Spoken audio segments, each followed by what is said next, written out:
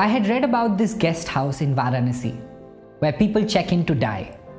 It's called Kashi Mukti Bhavan. Hi everybody, my name is Deepak Ramola and I love people and have been asking them for a long time what is their life lesson. This series is all about passing on those learnings and sharing that wisdom with you.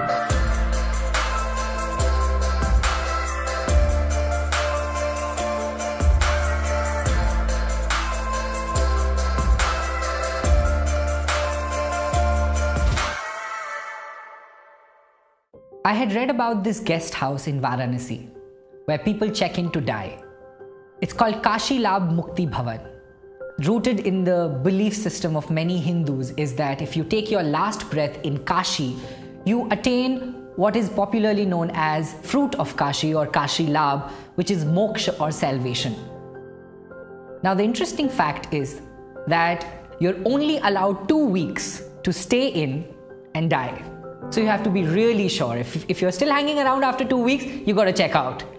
So I was really curious and fascinated to understand what would those people have learned who have not only accepted death as a reality, but are rather anticipating it with the timer on. So I went to Varanasi, spent a week in the guest house and interviewed people who had checked in. Phenomenal, their life lessons were really thought-provoking. So in the same environment, I met Mr. Bhairavnath Shukla, who has been the manager of Mukti Bhavan for last 44 years. He has seen more than 12,000 deaths. So I asked him, what have you learned after seeing both life and death at such close quarters? He shared with me 12 life lessons, of which I wrote a blog post and it's read and shared by millions of people across the world and became highly popular. But there's one life lesson in that series which is Mr. Shukla's favorite and resonated deep with me, and the life lesson is resolve all conflicts before you go. He told me a backstory to it. There was a Sanskrit scholar of the times by the name of Ram Sagar Mishra. Mishra was one of the eldest of the 6 brothers and was closest to the youngest. One argument years ago led to this bitter communication between the brothers and led to a wall eventually partitioning the house. In his final years, Mishra checked into the guest house with his little pan case and told Shukla to reserve room number 3 for him because he was sure he's going to pass away on day 16th after his arrival. On day 14th, he said, I want my estranged brother of 40 years to come and see me. This bitterness heavies my heart. I want to resolve every conflict before I go. A letter was sent out. On 16th day, the brother arrived and Mishra held his hand and asked him to bring down the wall dividing the house. He asked for his brother's forgiveness. Both brothers wept, and mid-sentence, Mishra stopped speaking. His face became calm, and he was gone in a moment.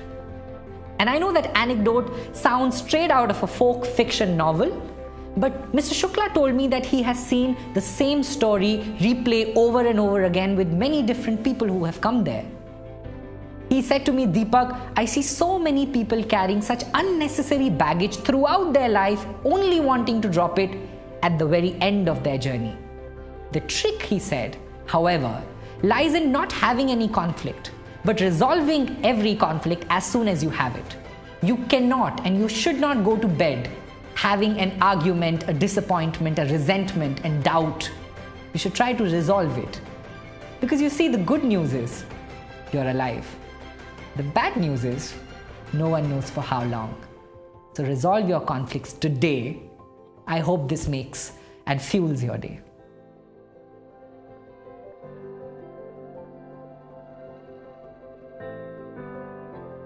Hi there! I hope you enjoyed watching this video. And if you did, I'm happy to tell you there's more coming. You can share your life lesson with us to be featured on the series. Visit us at www.projectfuel.in and send your life lesson. Let's learn from each other.